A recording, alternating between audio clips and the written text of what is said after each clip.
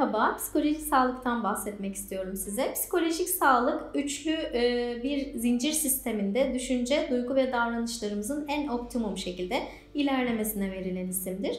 Biz dünya içinde yaşarken bir sürü olaydan geçer ve bir sürü olay görürüz. Hatta beraber yaşadığımız insanların elinden bazen hiç dengini göremediğimiz davranışlar görürüz. Bütün bunlar zihnimizde düşünce ve duygu şeklinde evrilirler ve biz bunların ışığında davranışlara geçeriz. Davranışlarımızın ve düşüncelerimizin, hatta duygularımızın hepsinin en optimum derecede sağlıklı olması oldukça zor bir durumdur. Çünkü biz bütün olayların uzmanı değiliz.